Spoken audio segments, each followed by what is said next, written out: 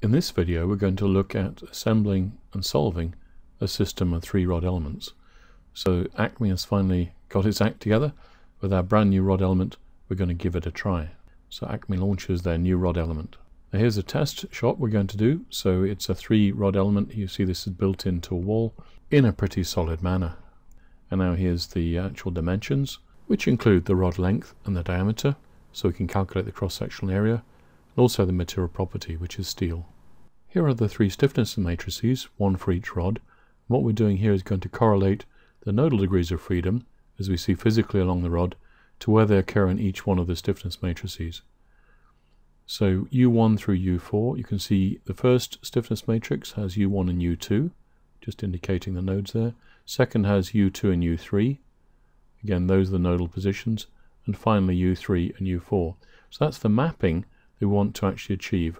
Here is a grid which is going to help us map the element stiffness matrices into the overall stiffness matrix.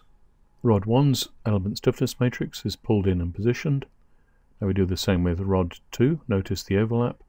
And finally we pull down rod 3 and its stiffness term is also assembled in there. And now we can just tidy up the layout of the matrix a little bit. That looks better.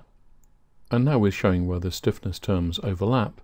First of degree of freedom U2, and then also degree of freedom U3. So those 2 stiffness terms combine to give that full assembly. Now the other terms in this assembled matrix have 0 stiffness, so we just populate the rest of the matrix with the zeros as appropriate. And that gives us the full assembled stiffness matrix.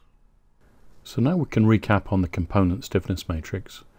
U2 and U3 are where there's connectivity existing between their respective elements. If the connectivity didn't exist, the model would be broken. And now we're putting in the numerical values for the 3 rods. So we're developing K, which is EA over L. That's the scalar axial stiffness term we developed on our previous videos. It's a good idea to try and get a feel for the relative stiffness of components in a structure. Here the relative stiffnesses do in fact reflect the geometry of the rods. Numerical values are inserted into the element stiffness matrices, and there's a reminder of the geometry. The numerical values of the assembled stiffness matrix are shown, together with the overlaps.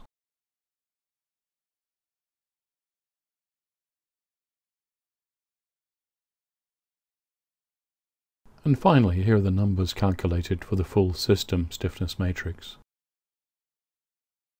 Unfortunately, if we try to invert this matrix, then the solution just blows up. I used an Excel spreadsheet and I just got a reference error.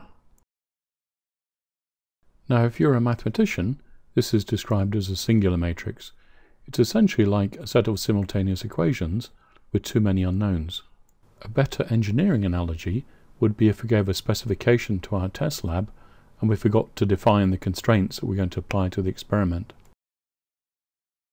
So what should be a nice safe static test turns into a violent dynamic test, force equals mass times acceleration. And now we're in much better shape because the structure is properly constrained to ground.